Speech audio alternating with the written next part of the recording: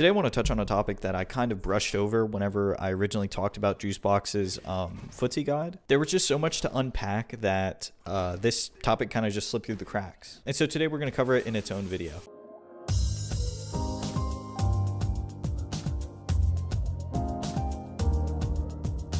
But before we do, if you enjoy this one or any of the videos that you might have seen on this channel in the past, consider subscribing. We're close to 3,000 and I'd really appreciate it. One thing that really hit home with me in Juicebox's footsie guide was the part where he says intermediate players get obsessed with being comfortable. He didn't quite say it in those words, but that's what it boiled down to. Intermediate players find something that works, they get obsessed with what works, and then they get stuck doing it. They get comfortable. And that can lead to complacency and also leads to you developing a flowchart or like an autopilot that works majority of the time. And this autopilot will get you through a lot of games. That doesn't necessarily mean that you're winning, but it's good enough to let you put up a fight that you feel happy with. And so when your autopilot is beating 80 to 90% of your opponents, when you finally run into that 10% that's actually good at the game, that can actually beat you, you have to make a decision on whether you're going to go back to this autopilot. This is if you even realize you're autopiloting. If you realize why you're losing, you decide whether you're going to go back to what you're doing that usually works for you, or whether you're going to innovate and you're going to figure out what you need to do to fix it. And that's sort of where I'm at. That's sort of what I'm doing now, is that I realize some of the characters that I play,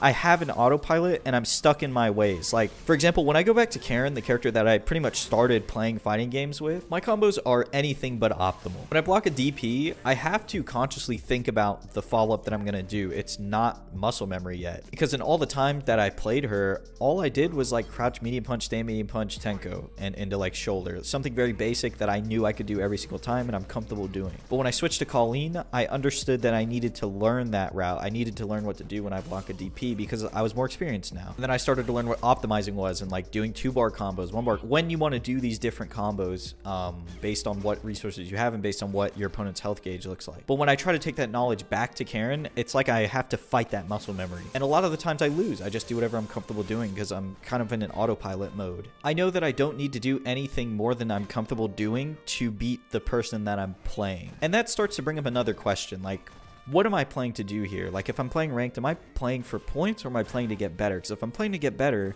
then I need to try these things that I'm learning. But if I'm playing for points, then sure, get stuck in your autopilot and, you know, you kind of plateau. Because the autopilot only takes you so far, right? You can beat 80 to 90% of people with your autopilot, and then that you run into that 10%, and that's a wall. And I think everybody comes to that realization differently, right? Like for me, when I was getting to the higher ranks, I felt like I was getting better.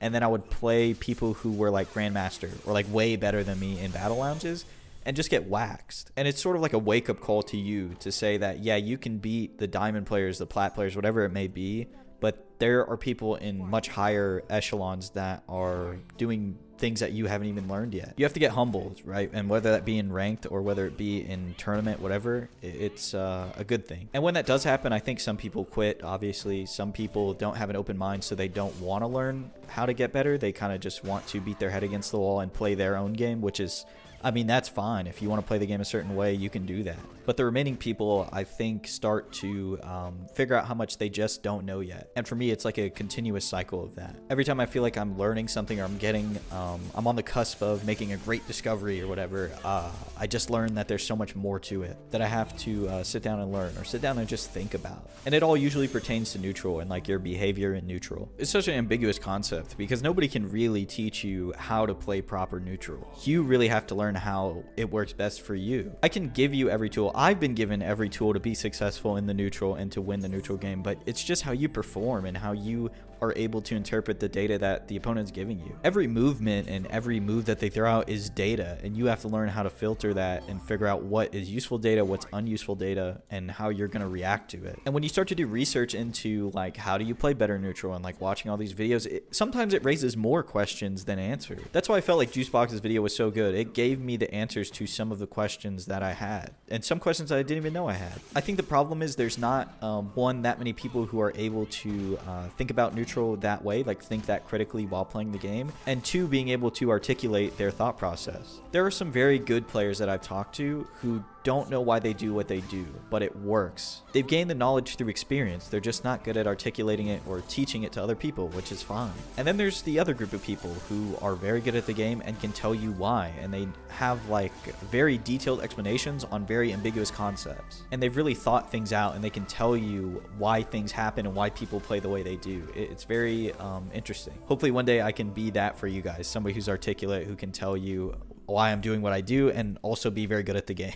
But yeah, if you take nothing else away from this video, don't get comfortable, don't get complacent, don't be afraid to try new things. It's definitely a trap that I've fallen into in the past and on multiple characters on multiple games, but it's better that I realize it now rather than later and try and fix the issues that I do have. I hope you enjoyed this video, and if you did, consider subscribing. Thanks so much for watching.